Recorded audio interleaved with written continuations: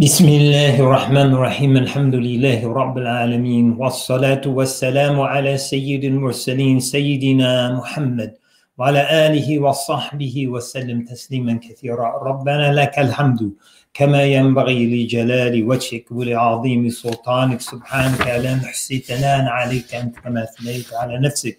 اللهم صل وسلم وبارك على سيدنا وحبيبنا وقرة أعيننا محمد وآله وصحبه وسلم تسليما كثيرا. Assalamu alaikum wa rahmatullahi wa barakatuh. This is Imam Zaid Shakir, and we're here to continue our journey through Lata al-Ma'arif lima fi mawasim al-ami min al-wadha'if libni Rajab al-Hanbali. So we're here, my dear brothers and sisters, on this evening to continue our journey through the subtleties of knowledge concerning what each season of the year contains of religious duties. Alhamdulillah. So, Alhamdulillah, as we approach the last 10 days of Ramadan, there's a section that deals specifically with that. And that section is called al-Majlis al-Rabi' في ذكر العشر الأواخر من رمضان. So the fourth session, literally the fourth gathering or sitting, we're translating it as session, the fourth session, dealing with remembering the last 10 nights or days of Ramadan. Generally the day in its entirety, but specifically the night. Allah Ta'ala give us tawfiq. And each of the sections opens with a hadith, and then during the explanation there's various verses of poetry that are introduced along with Quranic ayat, along with a hadith to support the original hadith. So we're just looking primarily at the poetry. So the poetry, the hadith rather, that opens this session is the following. عن عائشة رضي الله عنها قالت كان رسول الله صلى الله عليه وسلم إذا دخل العشر شد مئزره وأحيا ليله وأيقظ أهله. حديث متفق عليه. So Aisha, may Allah be pleased with her, relates that when the last 10 nights, specifically here, when the last 10 nights of Ramadan entered, the Prophet sallallahu alaihi wasallam would literally tighten his waist strap, or his lungi, as in Bangladesh, his mizar, as the Arabs say, his lower garment. And that means two things. The ulama mentioned two things. One is he got very serious about his worship. He was always serious, but very, very devoted, extremely devoted in his worship. So we say like he tightened his belt and got down to work, got down to business. And another interpretation, he would avoid any relations at night with his wives, sallallahu alaihi wasallam. So these nights were for Allah subhanahu wa ta'ala. So إِذَا دَخَلَ الْعَشْرُ شَدَّ مِعْزَارَهُ وَأَحْيَا لَيْلَهُ. And he would stay up for most of the night. Sallallahu alayhi wa sallam. أَحْيَا لَيْلَهُ. So his night, he would be literally alive during the night, during his night, but alive with worship and devotion and Quran and Salah and Dhikr. So أحيا ليله وأيقظ أهله. And he would wake up his wives. As-salat, as-salah. So he would call out as-salat, as-salah. Prayer, prayer. Like it's time to pray. It's not time to sleep. So during the latter, after the early part of the night, he would awaken his wives. Sallallahu alayhi wasallam. And so this is a time for us to really strive, because these are the days where it's likely Laylatul Qadr is to be found. And we'll discuss that a little later, the implications of that. So Ibn Rajab rahimahullah He mentions some verses related to not sleeping during these nights. So he says, amongst other things, Ya na'iman bil-layli kam tarqudu, O one sleeping during the night, for how long will you sleep? Qum ya habibi qad dana al-maw'idu. So he said, get up and worship, O my beloved, the appointed time is drawing close. And so these nights, there are many appointments. The time when Allah might open our hearts to pour knowledge and love of Him into our hearts. The time that one of those breezes of His mercy might blow and touch our hearts. تعرضوا إلى نفحات رحمة ربكم فإن لله نفحات رحمته يصيب بها من يشاء من عباده فمن أصابته سعد سعادة لا يشقى بعدها أبدا. لا إله إلا الله. First part is hadith of the Prophet ﷺ. Expose yourself to the gentle breezes of your Lord's mercy. And those breezes during the year, they don't blow any time with more strength, with more consistency than during the last 10 nights of Ramadan, with the possible exception of the first 10 days of Dhul Hijjah. La ilaha illallah. Expose yourself. How do we expose ourselves? With our prayer, with our Quran, with our siyam. But at night, taban, we're not continuing to fast at night. With our prayer, our worship, our devotion, our Quran, our arad, adhkar. That's how we expose ourselves to those breezes. فَإِنَّ لِلَّهِ نَفَحَاتِ رَحْمَتِهِ يُصِيبُ بِهَا مَنْ يَشَاءُ مِنْ عِبَادِهِ. For verily Allah has gentle breezes of His mercy. He touches therewith whomsoever He pleases of His servants. فَمَنْ أَصَابَتْهُ. Whoever's touched by one of those breezes, سَعِدَ سَعَادَةً لَا يَشْقَى بَعْدَهَا أَبَدًا. Whoever's touched by one of those breezes experiences bliss and happiness that's so profound, they're never saddened for the rest of eternity. La ilaha illallah. These are those nights. Ya na'iman bil-layli kam tarqudu, kum ya habibi qad dana al-maw'idu, wa qadh min al-layli wa awqatihi wirdan idha ma haja'a ruqqadu. So, and take from the night and from the time that it contains a designated portion of worship. At night, I'm going to read a juz of Quran. I'm going to stand for all 20 rakats of Tarawih. I'm going to engage in these specific routinized action. That's the weird. And the weird has many benefits. One benefit of the weird, if one is consistent. So you read a juz of Quran. Let's say that takes half an hour. Okay, that takes half an hour. So that means of the 24 hours, half an hour is spent in your weird. So after for 48 years, so 24 hours in a day, after 48 years, an entire year has been taken from our hisab. Because even if you're inattentive, your tongue can engage in sin and backbiting. And so you add to that half an hour of Quran, half an hour of dhikr. Now, in 24 years, an entire year has been taken off of your hisab. And then you add to that your salah. Say you combine your salah, that takes an hour a day. In 24 years, 2 years have been taken off of your hisab. So that's the value of the weird. That's one of the values of the weird.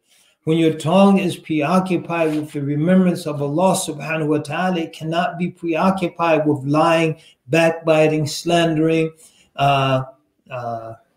false speech, etc. It can't be, because it's involved. Even if your heart is inattentive, your tongue cannot sin. La ilaha illallah. So it says, take from the night and from the time it contains a specific, routinized act of worship. إِذَا مَا هَجْعَ الرُّقَدُ when the sleepers are slumbering. Ma after ida is not negating. The sleepers are not sleeping. Ma after ida, this is for students of Arabic, is always zaida. Ma ba'da ida zaida. So it's increased for emphasis, or for poetic meter, but it is not. It has no negative or negating meaning.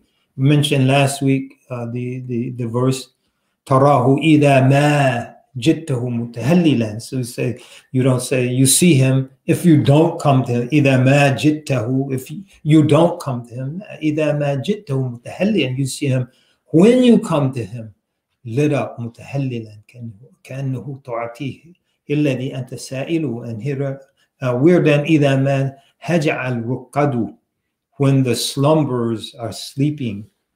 So you're doing your weird.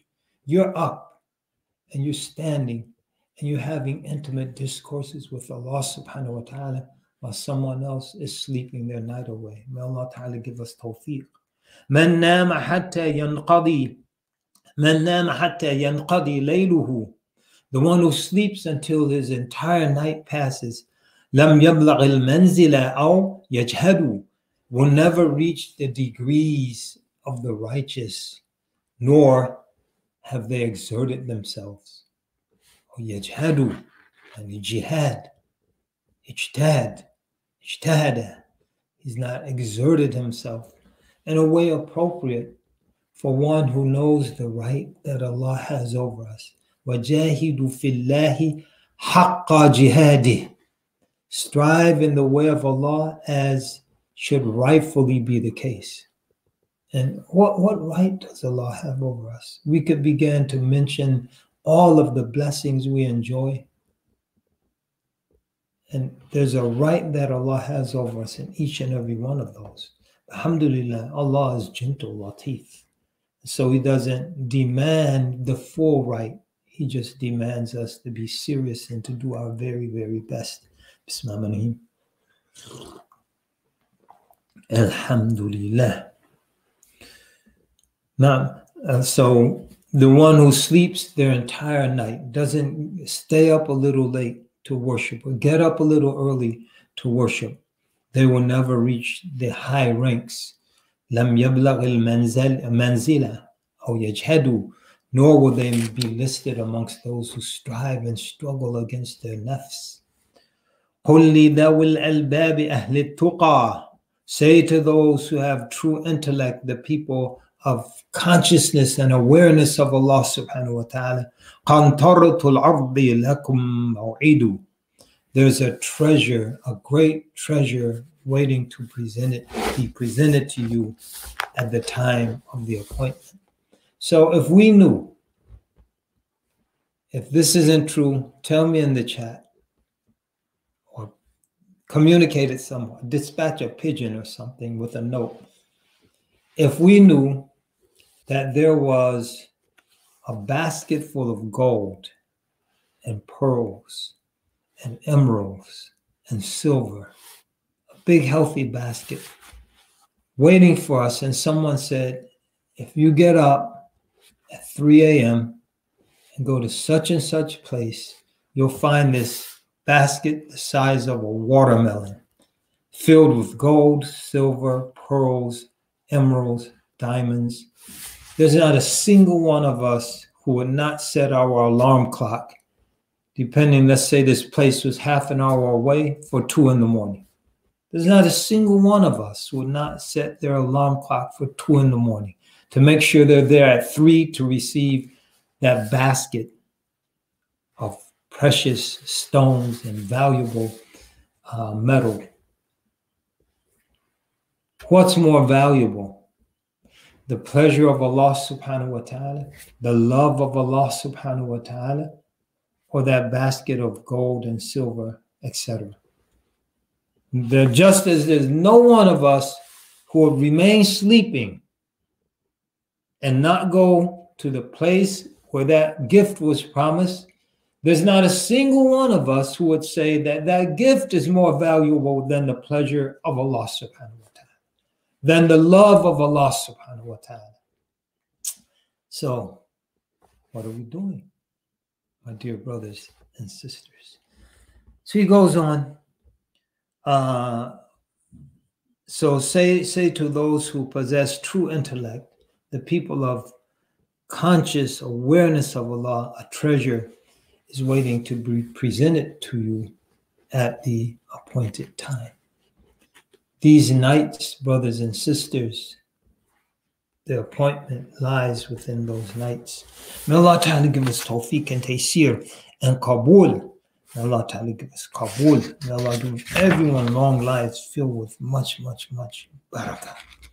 Walhamdulillah wa salat wa salam ala rasulillah wa alihi wa sahbihi wa wala.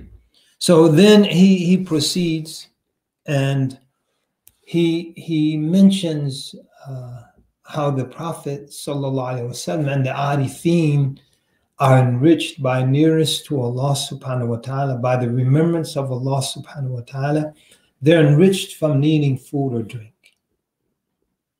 They don't need food or drink as people who don't have that nearness. So he discusses this particular issue.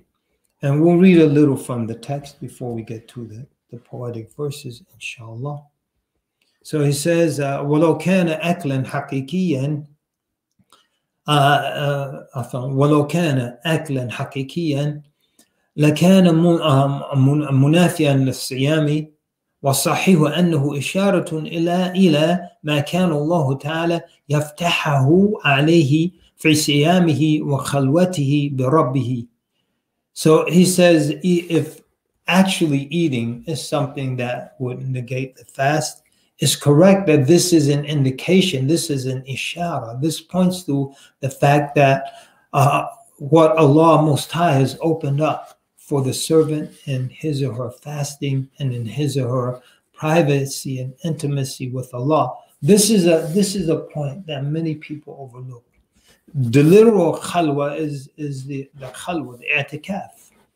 But also fasting itself is a khalwa, in the sense that we are alone with Allah subhanahu wa ta'ala in the knowledge of whether we're fasting or not. And so only we know and Allah knows rather if we're fasting. No one else knows.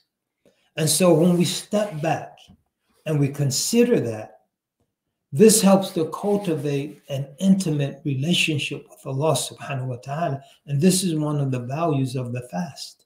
Like, this is a secret between myself and my beloved. This is a secret between myself and my beloved. And so it's a form of khalwa. I'm all alone in this knowledge with Allah subhanahu wa ta'ala, whether I'm fasting or not. And so he says, what Allah opens up for the servant during his fast or hers and his being isolated with his Lord, وَخَلْوَتِهِ بِرَبِّهِ لِمُنَاجَاتِهِ وَذِكْرِهِ مِنْ مَوَادِّ الْأُنْسِهِ وَنَفَحَاتِ قُدْسِهِ, for the intimate discourses that he can have with his Lord and his remembrance from the spiritual resources, that nearness, intimacy, and the gentle breezes of his holiness. فَكَانَ يَرِدُ بِذَلِكَ عَلَى قَلْبِهِ من المعارف الإلهية والمنح الربانية ما يغذيه ويغنيه عن الطعام والشراب. لا إله إلا الله.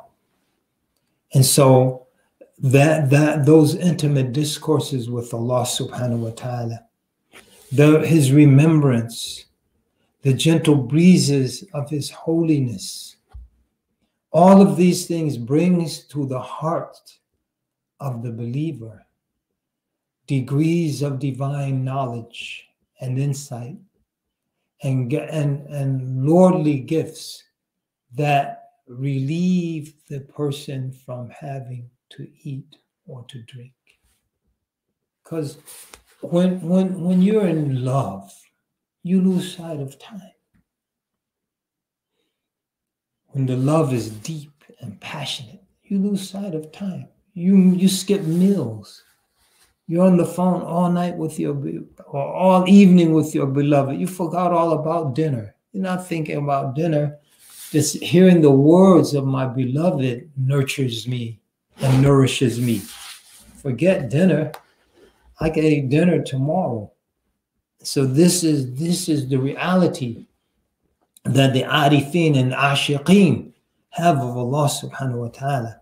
So one of the poets said, لها أحاديث من ذكراك يشغلها عن الطعام ويلهيها عن الزاد لها بوجهك نور تستطيع به ووقت المسير وفي أعقابها حادي إذا شكت من كلال السير أوقدها روح القدوم فتحيا عند ميعادي.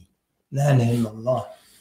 That she has conversations of your remembrance that preoccupies her from food and distracts her from preparing for the journey. She has in gazing upon your face a light that illuminates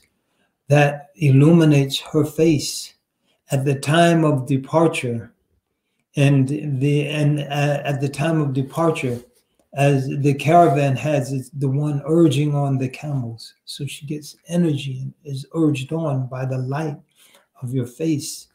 If she complains of fatigue of the journey, then the spirit of advancement has brought her, the spirit of advancement that's promised, the promised spirit of advancement to her brings her alive at the time, at the appointed time. So the upshot is, when we are reading the Quran, we're conversing with our Lord. Or we're reading, as we referred to earlier in a previous session, we're reading love letters, communiques of love from our Lord. And this is why the one who is blessed with an illuminated heart could read the Quran all day. The only thing to stop them is their worldly responsibilities. There's no fatigue. One of the people who claim tasawwuf,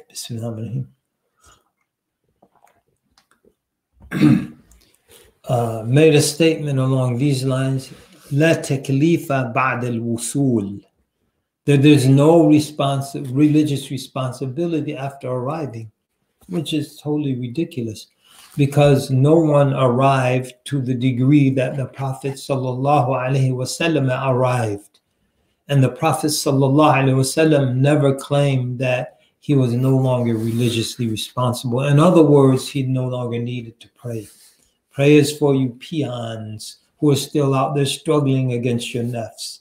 But as for me, the grand poobah, I have arrived and conquered my nafs. Therefore, I no longer need that means. Junaid, rahimahullah, he said, wasalu ila saqar. He said, they arrived all right, they arrived to hell.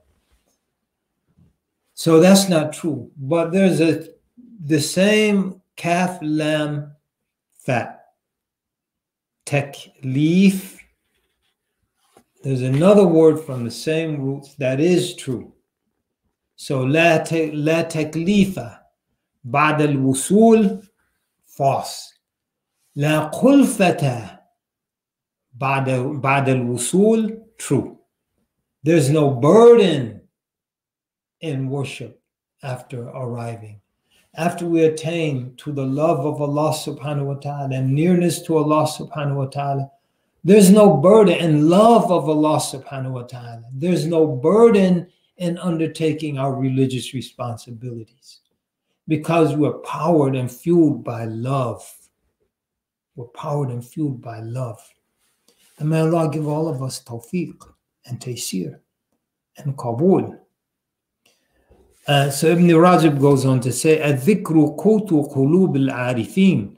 That dhikr is the staple food of those who have experienced the reality of Allah. يغنيهم عن الطعام والشراب. It relieves them of the need to eat and drink.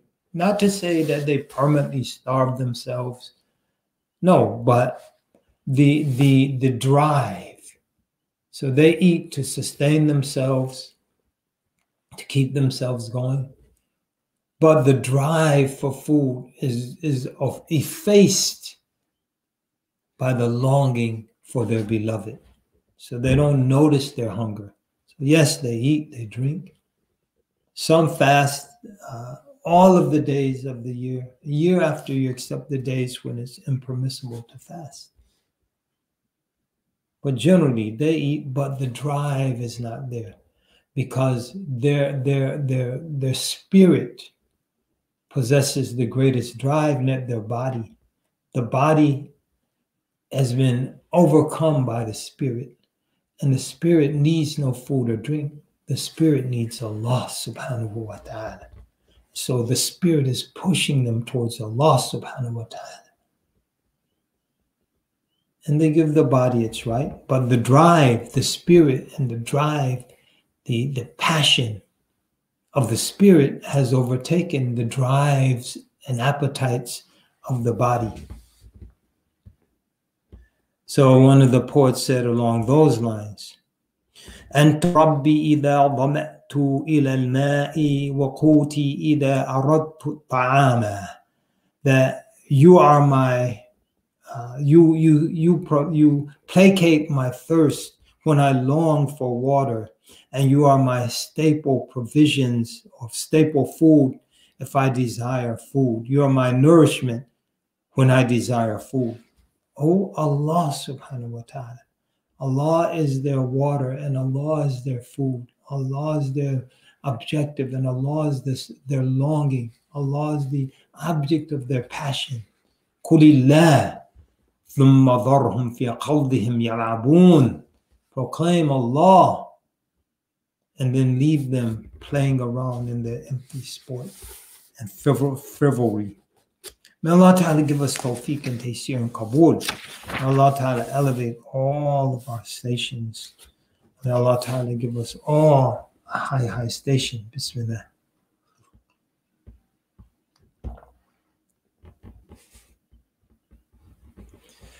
So the fruit of fasting, the most prominent fruit is taqwa.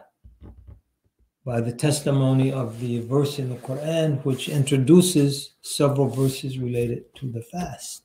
يا أيها الذين آمنوا كتب عليكم الصيام كما كتب على الذين من قبلكم لعلكم تتقون. O you believers, fasting has been ordained for you as it was ordained for those who preceded you in order that you will gain conscious awareness of Allah. And it's not just any empty consciousness or awareness. There are a lot of Muslims that are caught up in this thing called mindfulness. We need mindfulness. Let's do a mindfulness exercise. And so it's a dhikr without Allah. That's what mindfulness is. So all you folks curious as to what I'm talking about.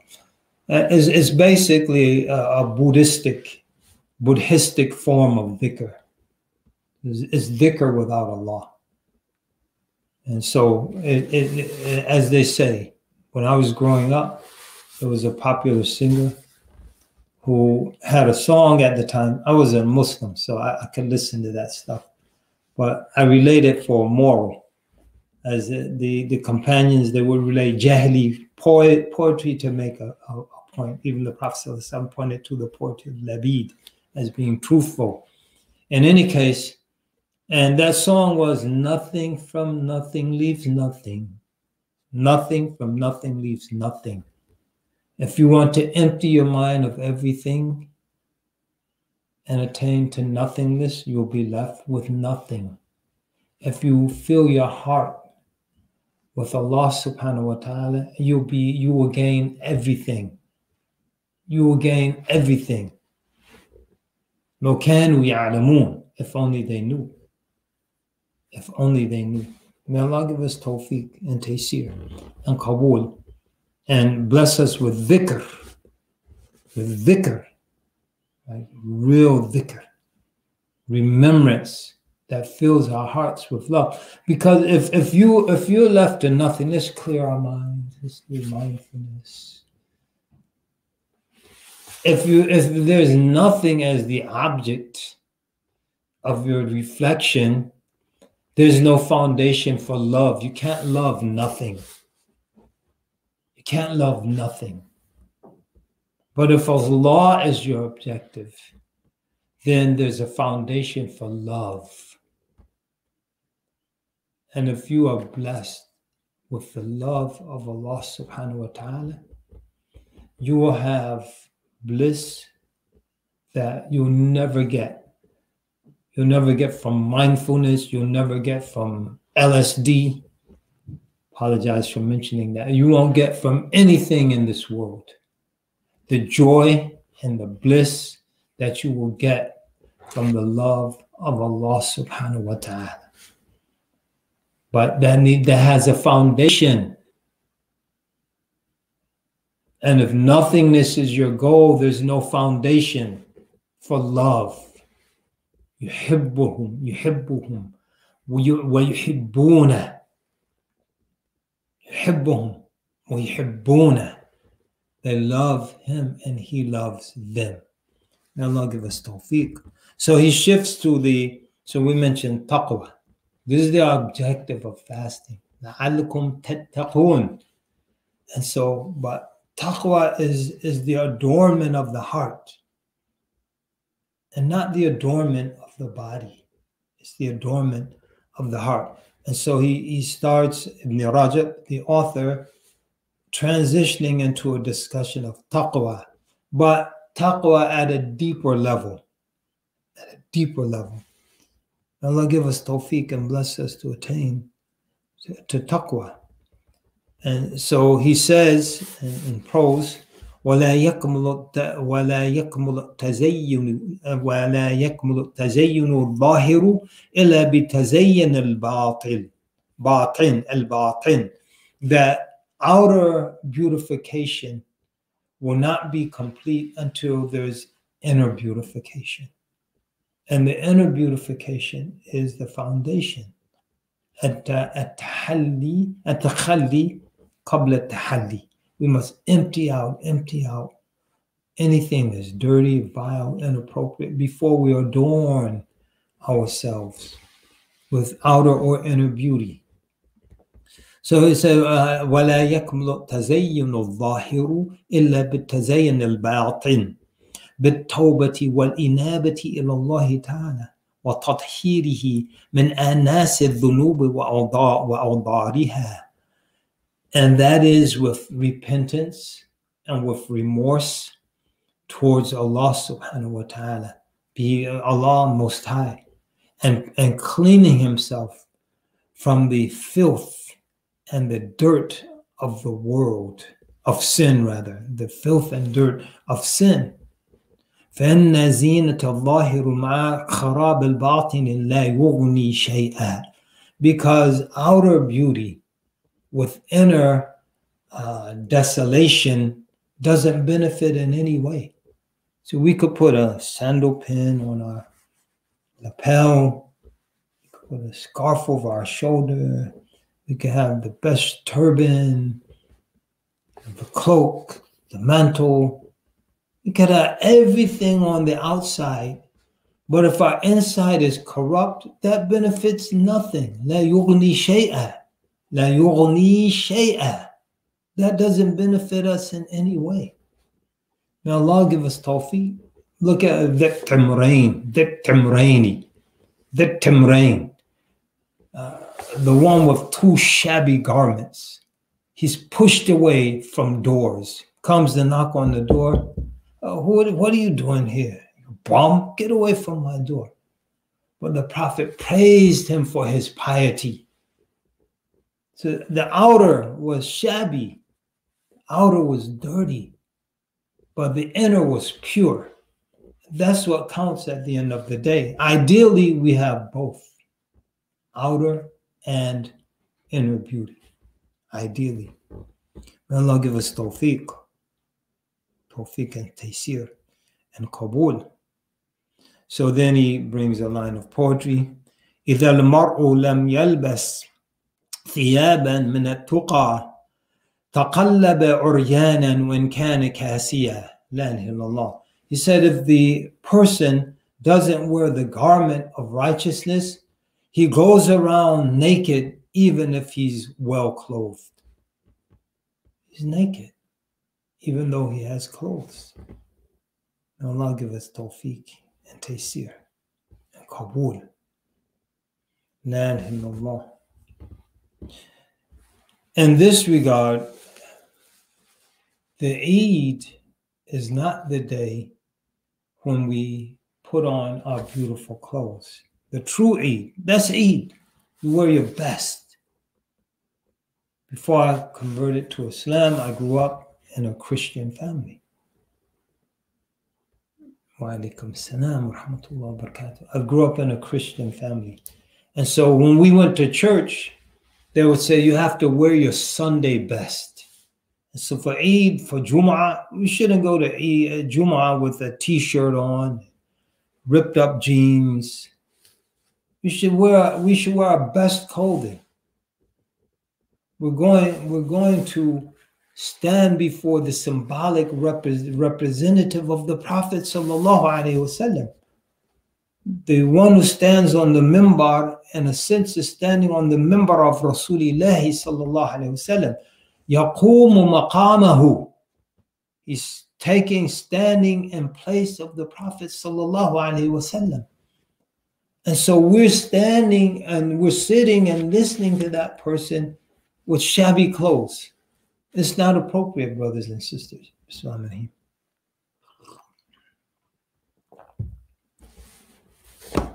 May Allah give us tawfiq. So anyway, but Shibli, rahimahullah, uncle of Al-Junaid, he mentions that the real Eid is not the day that we put on our nice clothes. That's Eid. The real Eid is when we adorn our hearts and our souls with elevated, exalted realities and character. That's Eid. So قالوا غدا العيد ماذا أنت لابسه. They say tomorrow is Eid. What are you going to wear? فقلت قلعة ساق جبة جرعة. He said, I'm going to wear a robe of honor and a coat that involves a hearty drink of divine love. فقر وصبر هما ثوبان تحتهما. Patience and repentance, or poverty rather. And poverty meaning acknowledging our need for Allah subhanahu wa ta'ala. That poverty.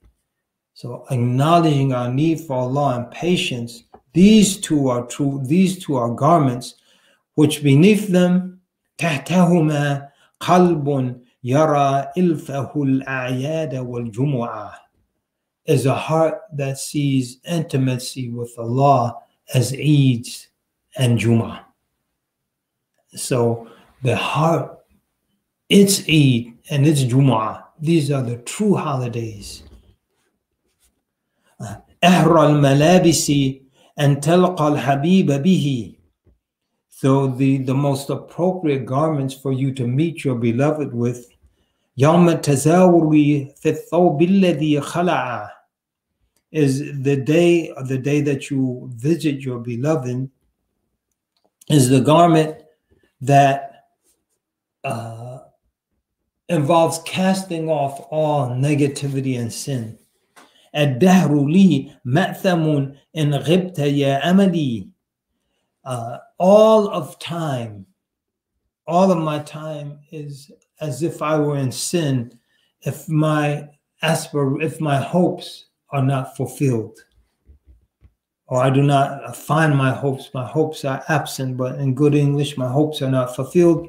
وَالْعِيدُ مَا كُنْتَ لِي مَرْءًا وَمُسْتَمَعًا. And Eid is just something that I've seen and heard about in the past. Because going forward, after I've been enlightened and realized the true essence of things, Eid is not this physical thing. That's Eid at one level, and it's wonderful and it's beautiful, and it's shukr of Allah subhanahu wa ta'ala, and it's takbir. وَلِتُكَبِّرُوا اللَّهَ عَلَى مَا هَدَاكُمْ وَلَعَلَّكُمْ تَشْكُرُونَ. Some people say the takbirat, this is an indication of Eid. So, and تُكَبِّرُوا اللَّهَ عَلَى مَا هَدَاكُمْ, that you extol the greatness of Allah for what He's guided you to, the fast. He's guided us through faith and belief and affirming the sunnah to the fast of Ramadan. وَلَعَلَّكُمْ تَشْكُرُونَ, and the shukr, fasting the 6 days of Shawwal. Why? Because al-shukru min jins al-amal.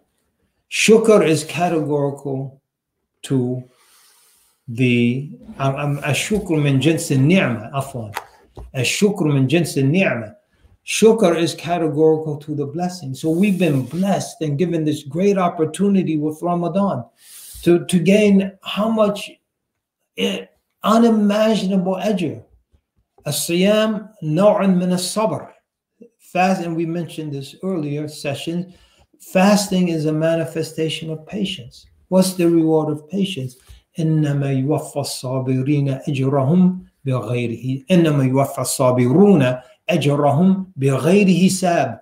The fasting, the patient ones will be given their reward with no numerical limits. What's the reward of fasting? الحسنات بعشر أمثالها وقال الله عز وجل إلا الصيام فإنه لي وأنا أجزي به. All the actions undertaken by the child of Adam, the reward is multiplied 10 times, 700 times, many times over there and above that. إلى أضعاف كثيرة. And Allah says, except fasting, that's mine. I will reward the servant with it. So fasting is exempted from those deeds. كل عمد بآدم. Every action undertaken by the child of Adam. Lahu. That reward is for them. And those rewards, how they have some limit. الحسنات بعشر أمثالها إلى 700 ضعف.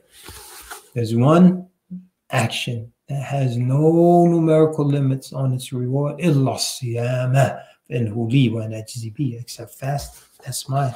I will reward the servant for that. La ilaha illallah. Sayyiduna Muhammad Rasulullah.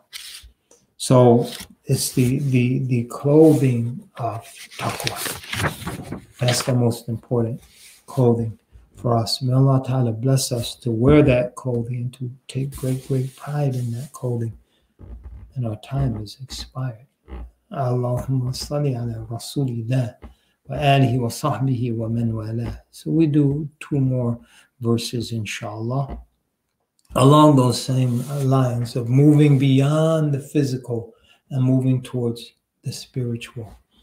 So he mentions a poet who said, مالي شغل سواه مالي شغل ما يصرف عن قلبي هواه عذل ما أصنع إن جفا وخاب الأمل مني بدل ومنه مالي بدل.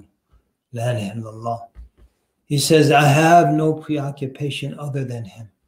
He's preoccupied with Allah subhanahu wa ta'ala. Well, I have absolutely no preoccupation. And the critic will never turn my heart away from his love.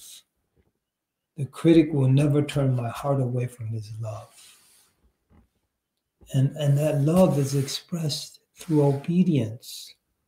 So the critic, why are you praying all the time? You need to get some sleep. Why do you stay up so late? Why do you get up so early? You need to get sleep, yada, yada, yada. لا. ما يصرف عن قلبي هواه عذل ليت العذول يدري ليت العذول يدري. If only my critic knew what I know and experienced what I experienced, then they would be in the same boat I'm in, and they'd be criticizing themselves. ما أصنع إن جفا وخاب الأمل. What will I do if I'm treated harshly or my hopes are unfulfilled? مني بدل ومنه مالي بدل. He can do without me. He has other than me, but I have none other than him. La ilaha illallah. Allah can do without us.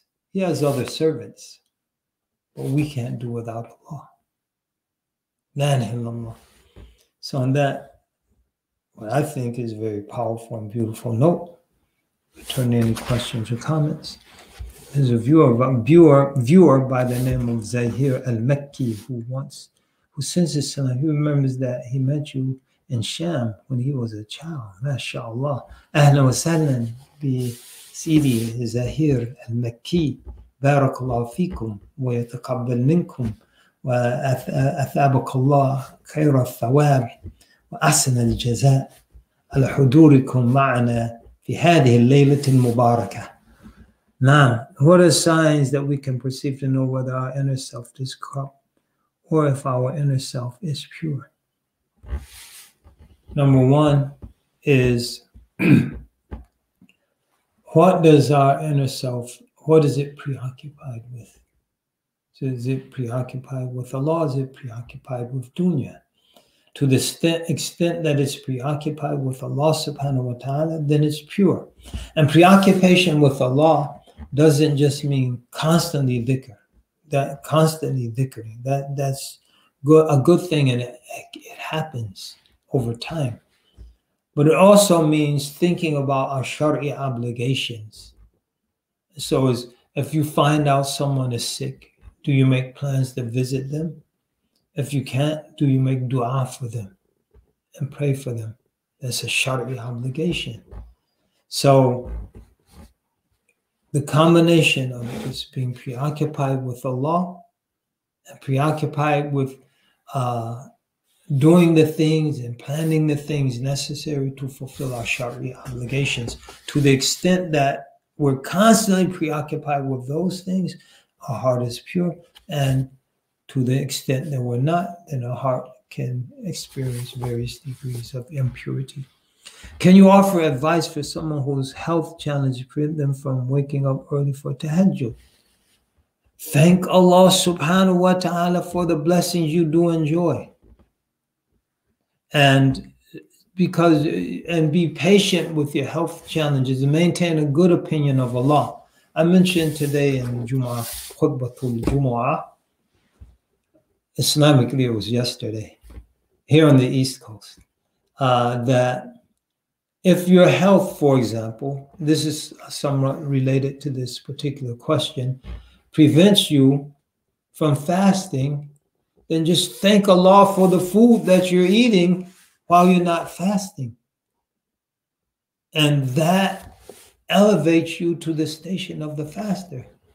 So there's a hadith that's attributed to the Prophet ﷺ. It might be sound, but I haven't looked into it, so I'll just say it's attributed to the Prophet sallallahu alaihi wasallam.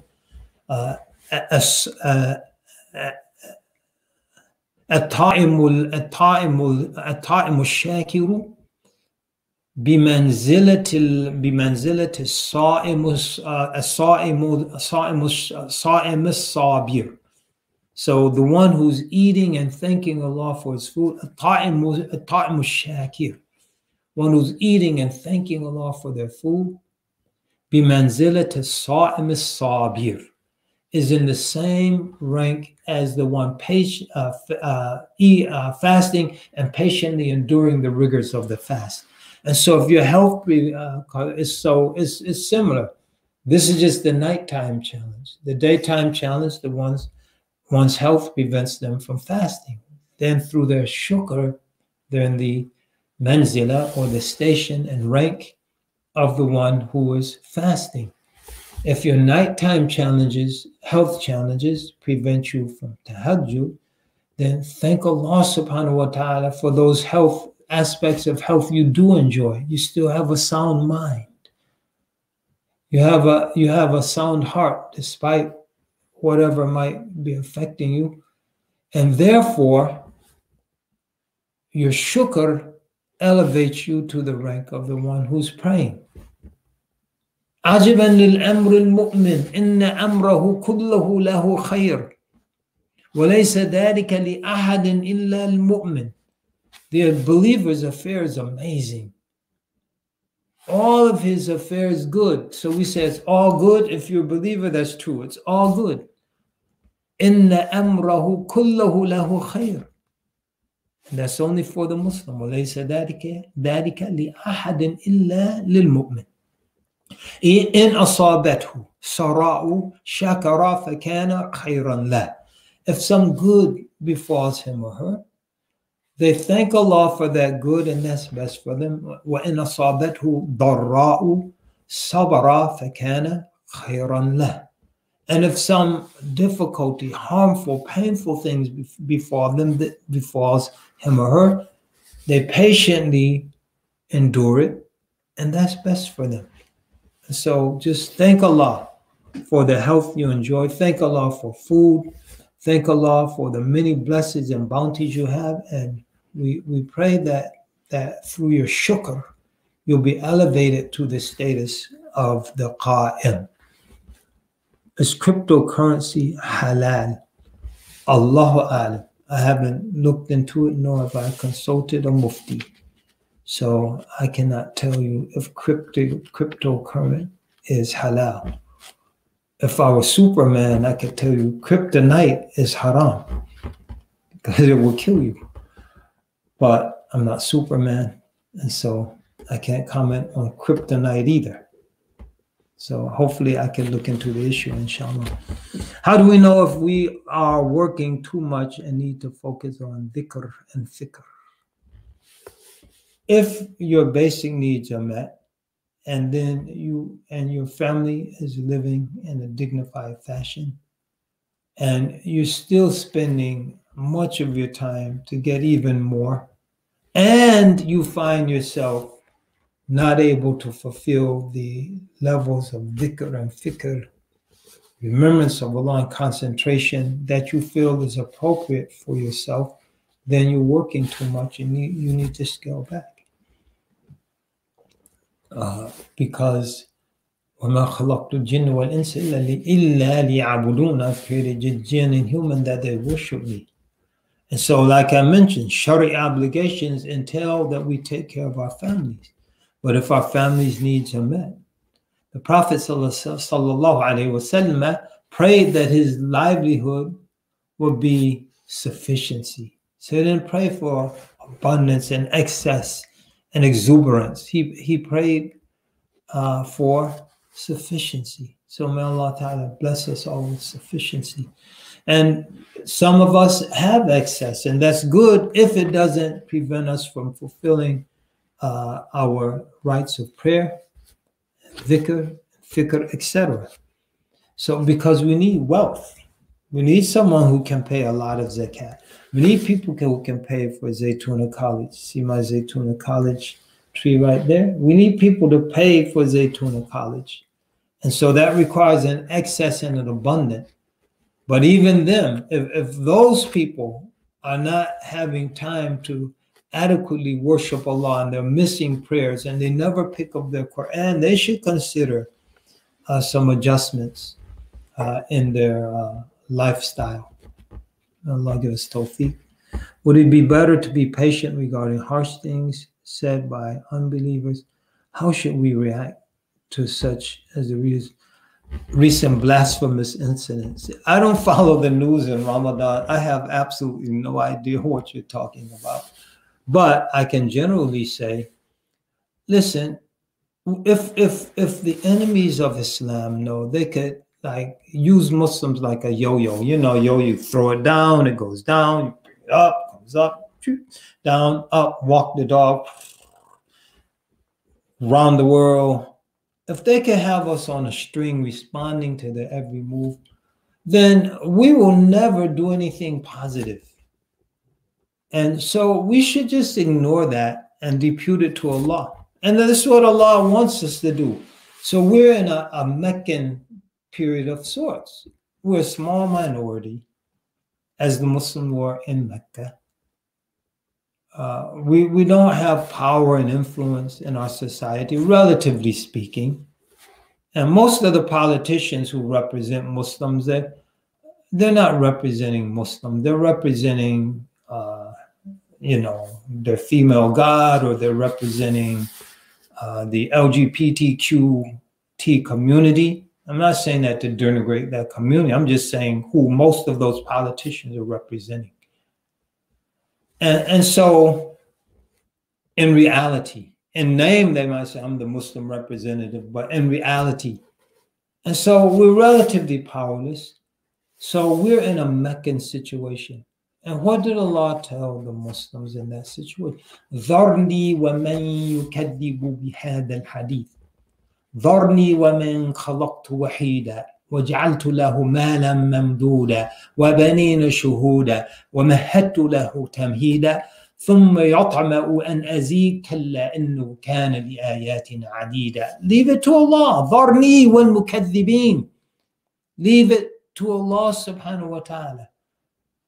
يَكِيدُونَ كَيْدًا وَأَكِيدُ كَيْدًا فَمَهِّلِ الْكَافِرِينَ أَمْهِلْهُمْ رُوَيْدًا. They're scheming and planning. I have a plan. Just leave them alone for a while. Let me deal with them. You do what you have to do, and I'll do what I do. So trust in Allah. Allah is in control. In the Medinan period, the following verse was revealed.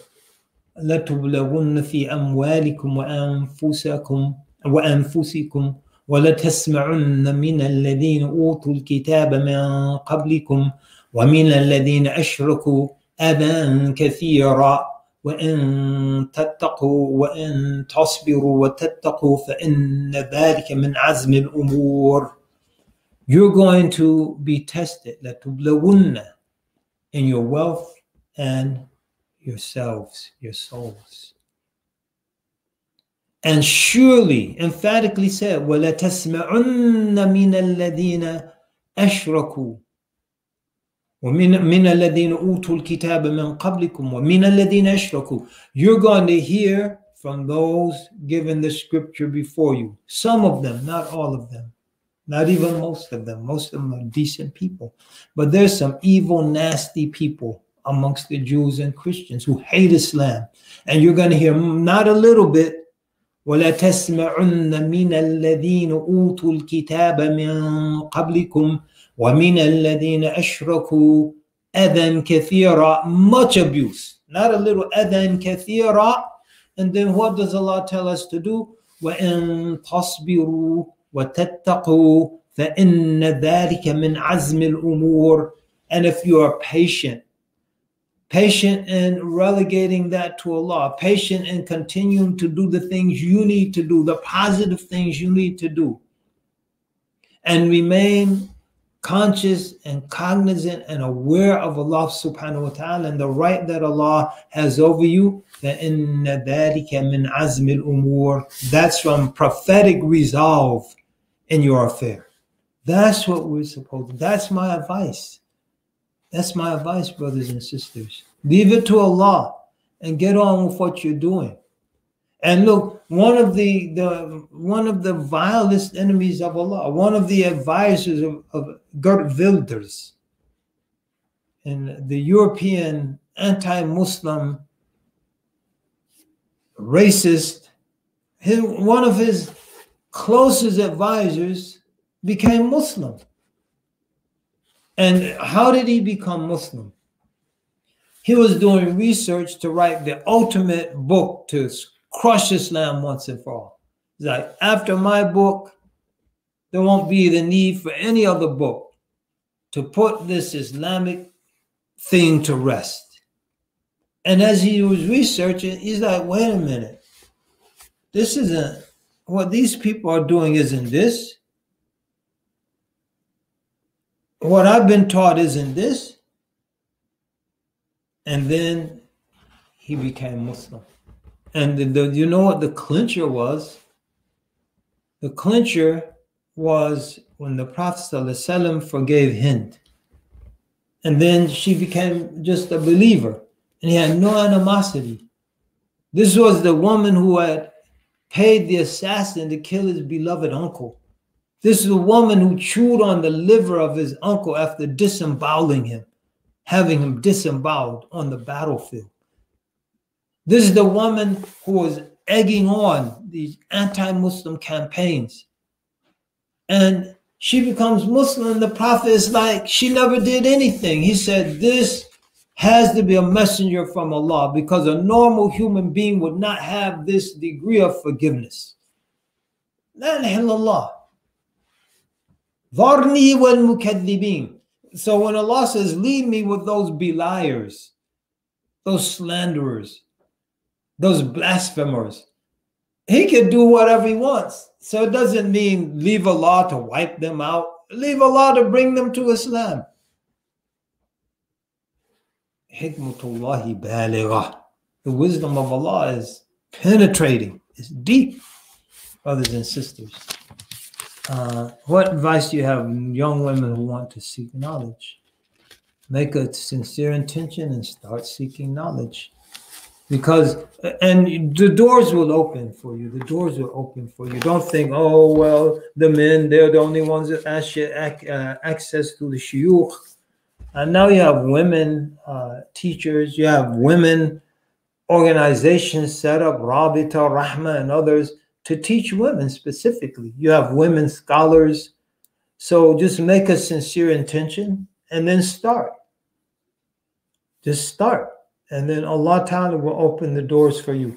But don't sit and do nothing because you're lamenting, oh, the brothers, they always get to talk to the sheikh after the lectures and we have to stay back and, you know, elbow your way to the front. Like, get out of the way, brother. Excuse me, pardon me. They'll get out of your way, you know, especially in public. Brothers are very shy in public. Oh, sisters, and, you know, go for it, as they say. Just there's nothing to it. Get on the Nike plan and just do it. I don't endorse Nike. Horrible business practices. But I do like the statement sometimes. Just do it. Don't talk about it. Don't wait. Don't make excuses. Just do it. And you'll see the doors opening up for you. Inshallah ta'ala. So it's late over there. You folks have to go break fast. We could be here all night. Alhamdulillah, Allah bless you, bless your families. Allah Ta'ala bless all of the organizers who worked so hard to put these programs together, sacrificing their time and utilizing their talent for something that's, we hope is pleasing to Allah Subhanahu wa Ta'ala. We conclude by, we're talking about Allah's love, and وَإِذَا سَأَلْتَ فَاسْأَلِ اللَّهِ. When you ask something, first and foremost, ask it from Allah. Allahumma inna nas'aluka hubbak. Oh Allah, we ask you for your love. Wa hubba man yuhibbuk, and the love of those who love you. Why? Because if we love those who love Allah, and they become beloved to us, and befriended and endeared to us, al-mar'u ala dini khalilihi. A person is on the deen of their friends. وَحُبَّ الْعَمَلِ الَّذِي يُبَلِّغُنَا حُبَّكَ, and love of the action which draws us near to your love. So may Allah Ta'ala bless you guys. May the last 10 days of Ramadan prove to be very, very blessed days and nights. And inshallah, we'll see you again tomorrow for the concluding session in this series. Again, we thank the organizers, thank Zaytuna College for the opportunity, and may all of you support Zaytuna College. If you're not a monthly donor, you have 24 hours to sign up, or else don't log on tomorrow. Just kidding. I'm just kidding.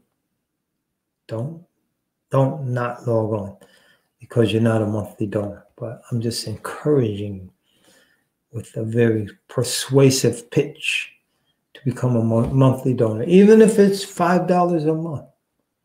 In Islam, it's quality, not quantity. Ittaqillah walau bishikki tamra.